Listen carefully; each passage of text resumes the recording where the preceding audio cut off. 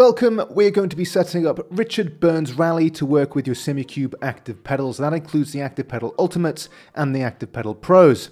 A brief word on compatibility. Richard Burns Rally is only compatible with the effects RPM and G-force. You will not be able to get effects for ABS, traction control and brake lockup. Let's head into the simulator and get things set up. To set things up in Richard Burns Rally, you want to launch the Rally Sim Fans launcher. Once you've done that, you want to click Advanced Options. From here, you want to head to Telemetry. You want to make sure that UDP telemetry is ticked here, and you want to set the IP to 127.0.01, and then this box to 6776. And that's it. The last thing we need to do is just make sure that everything is connected with the simulator, so boot up the Simucube tuner, and just check when you're in a race that it says Simulator Connected and Richard Burns Rally.